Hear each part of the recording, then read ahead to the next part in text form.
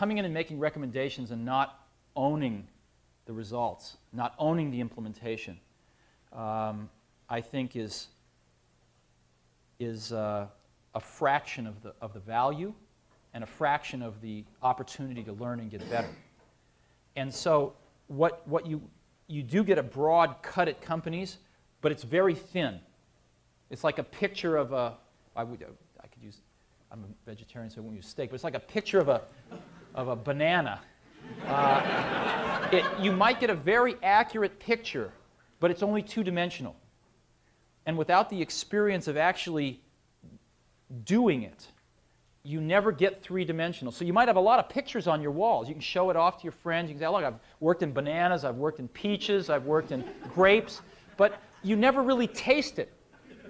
And I think that's what I think.